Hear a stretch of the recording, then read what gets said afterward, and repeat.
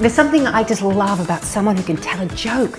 Chalkface is about a group of veteran teachers whose lives are sort of thrown into disarray when a new, young, fresh face turns up at the school. It's a really big comedy set in a primary school, which is a sort of vibe of The Office, and it's hopeless daggy characters, and it's just a magnificent experience for an actor in a comedy to have that audience that is so sort of on edge. Audience coming to see Chalkface can expect some laughs, and also I think they can expect some real heart as well.